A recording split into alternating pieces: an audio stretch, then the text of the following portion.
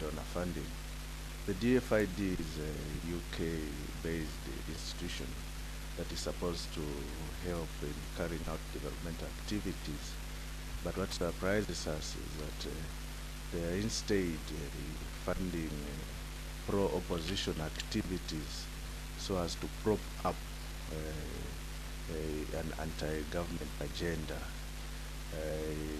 And this has been going on for some time now. If you can even read the Post newspaper, you'll discover that they're even advertising Mr. Bob Sichinga using the Newsmakers Forum, and has been going throughout, making tours throughout the country to do as his masters please.